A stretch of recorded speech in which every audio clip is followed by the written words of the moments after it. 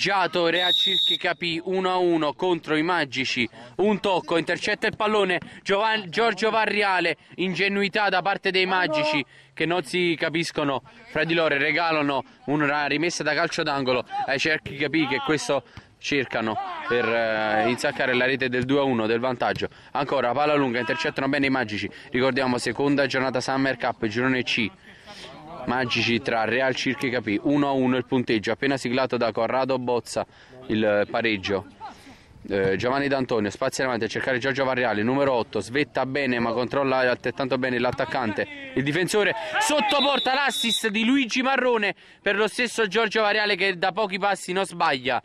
Un'azione tutta volante molto bella. E da 1-0 che vincevano i Magici adesso sono sotto di una rete e sono costretti a recuperare, a sbilanciarsi più del dovuto. Ci proverà sicuramente Claudio Marrone da lontano.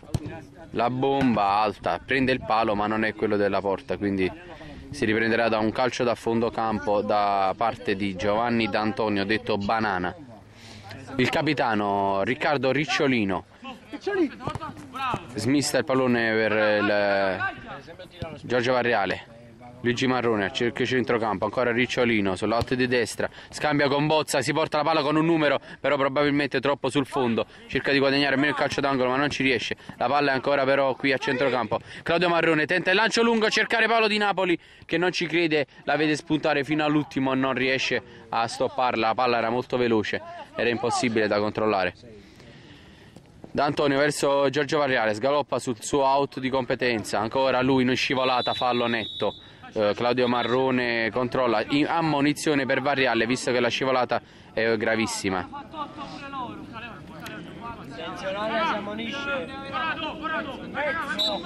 Claudio Marrone, ancora lui sul suo destro, la palla che probabilmente...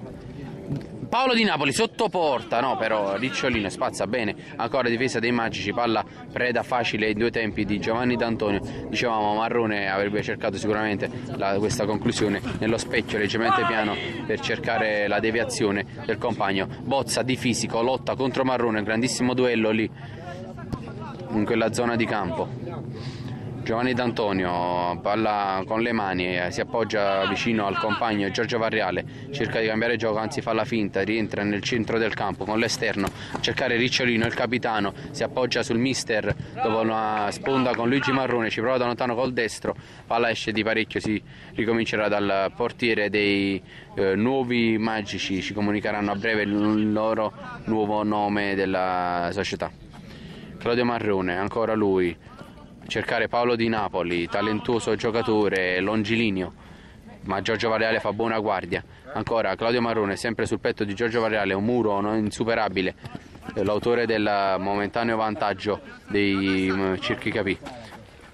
Palla sulla fascia sinistra a favore dei Magici, palla col piede sotto per il portiere, vediamo.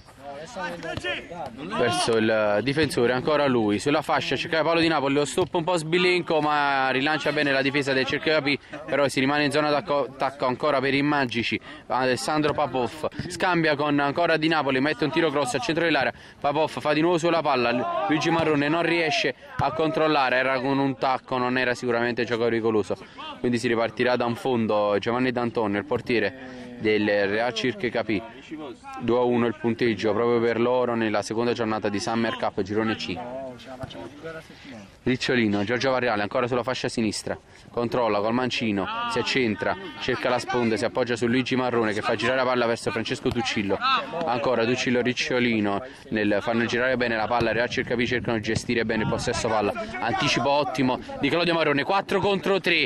Non riesce a concretizzare al meglio Alessandro Papov, si ripartirà da una rimessa laterale per i Magici, palla lunga in mezzo, la sponda di Claudio Marrone, non ci arriva Di Napoli, un'altra scivolata intenzionale di Giorgio Varriale, questa volta se la cava soltanto con una strigliata da parte dell'arbitro, sicuramente non era in gamba tesa come l'intervento precedente che meritava tutto il cartellino giallo. Secondo questa punizione del bombardiere Claudio Marrone, che col suo destro potentissimo cercherà di, anzi la punizione è di seconda, attenzione, braccio alzato per gioco pericoloso, vediamo, tocca, tiro di Marrone sulla respinta della barriera e chiudiamo qui il collegamento.